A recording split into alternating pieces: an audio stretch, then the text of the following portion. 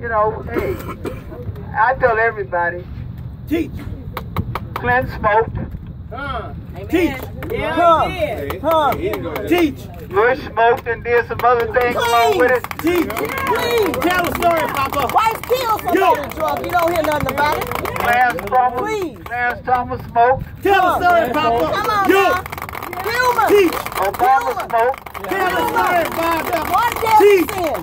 I'm not just saying that these are people who admit it. Thank you. That they smoke weed.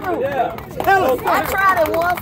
Didn't do nothing. I And thought. we got 3 presidents who admitted smoking weed. Come on now. One Supreme Court justice who admitted smoking weed. Come on now. Why are we knocking those people smoking weed?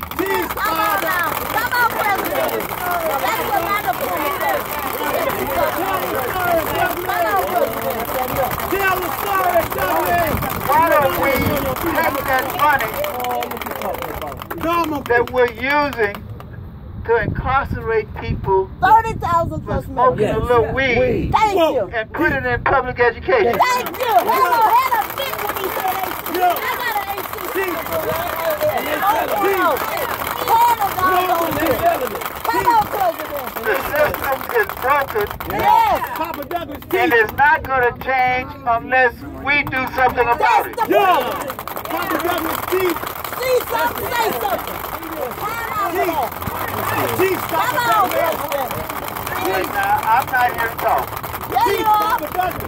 We have some other speakers, and I see one just came in. Congratulations to us.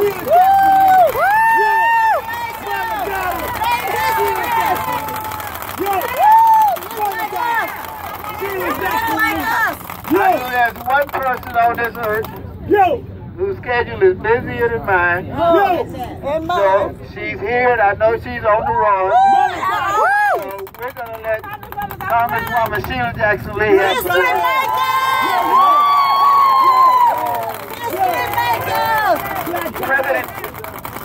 President Douglas, I certainly would have been here marching. I want to thank the NAACP. You know what my situation is. We're burying a historic doctor, and I am speaking Dr. Rogers Whitmire. Many of you know him out of Independence Heights. But I will say to you today that all across America we cannot burn the Constitution. Yes, ma'am. And I am so proud of you all standing in the gap. Yes, ma'am.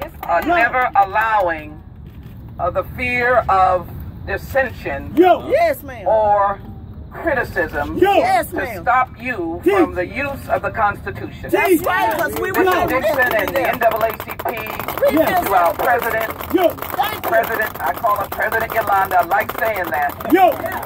I want you to know that this cannot be a one-time stop. Right now, we are writing a police accountability bill in Washington. I want you to be proud, not of Sheila Jackson Lee, who now can speak your voice as a ranking member on the crime subcommittee.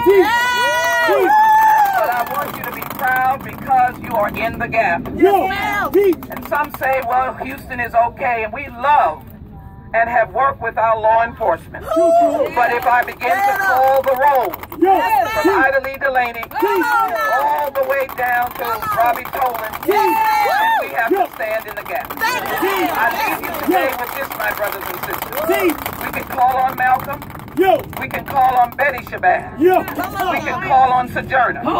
Harriet Tubman, or we'll be able to say we love Coretta. Maybe even the great and wonderful Shirley Chisholm. Then as Barbara Jordan said, we the people. But if we don't stand in the gap in 2015, who are we? God bless all of you. I need you at my back. I can't do this alone. We've got to worry about once we introduce a bill, you all have got to say, why are we not passing the police accountability? The cadet bill that deals with gathering statistics about who's dying. We build trust bill. And let me say to those who wear the blue, we love you. We want you to stand as law and order and hold the Constitution in your hand.